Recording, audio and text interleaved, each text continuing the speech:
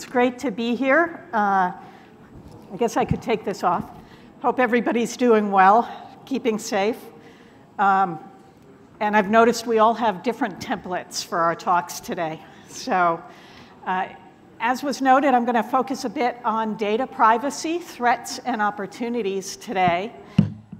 This particular word cloud was built from a blog from the UK government, itgovernance.uk, about data breaches in 2021. And I realized I forgot my notes, and frankly, I was prepping late last night, so I'm getting notes. So you can see that data breaches are ongoing. I don't think that's news to any of us in this room. Any of us who are paying attention to security, we know this is an ongoing reality of the world we're in. It's a data-driven world. It's becoming more and more data-driven, and we all have data at risk. This information comes from the same blog. It's interesting to see that healthcare is one of the major sources of breaches, public sector. Nice that financial services is a bit smaller. I would have expected. I guess they've been doing a good job of keeping up with protections. But you can also see that on the right-hand side of the slide, right, the areas that have the organizations that have had the biggest number of breaches, including LinkedIn, which I imagine many of us here today are on. So encrypting data continues to be key.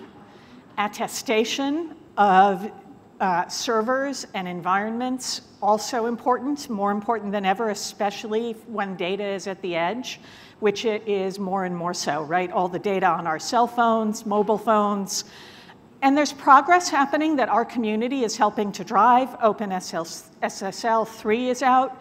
FIPS 140-3 is in progress.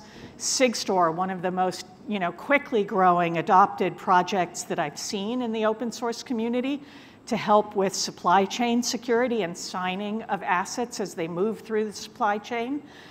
Tecton Chains, working with Tecton for, again, cloud-native pipelines and attestation of that tool chain. Keylime, remote attestation of servers. And the CNCF Sandbox project on confidential containers, bringing trusted execution environments to containers based on Kata containers.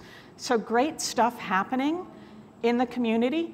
Also, AI and ML can help when it comes to addressing these kinds of threats against data. AI and ML can do a better job than humans at identifying patterns, malware patterns, other kinds of challenges that show up out there. They can predict potential attacks by identifying trends, and at the same time, doing all of this requires access to data. A project that might be interesting, kind of the learn more links are scattered throughout this deck. When I upload things, they'll be available to you. OpenCEP, complex event processing, is a project that is available for contribution, evaluation. Anybody who's interested, helps to do things that can be leveraged to look for financial fraud, privacy threats, things along those lines. That said, attackers are also learning to trick some of these algorithms. So this is an area both to contribute to and to pay attention to. One of the things we might do in this space actually is start thinking about homomorphic encryption. This is a type of encryption that enables computations on data without decrypting the data, and the computation results remain encrypted as well. So this can enable privacy of the data while this AI and ML type of analysis is happening on the data. Can allow you to do things like maintain privacy with healthcare data. Again, remember, healthcare was one of the main areas of attack in 2021. And this can allow for a more granular protection of that healthcare data as well. So an area, again, that's worth investing in. Lots for us as a community to see what we can be doing. How can we leverage these technologies? And at the same time, quantum computing is coming for our crypto, right? So it's been demonstrated that quantum computing can break some of our existing crypto algorithms within 10 seconds. So there's a strong investment also happening for post-quantum cryptography. And NIST, ETSI, ISO are all investing in standards in this space.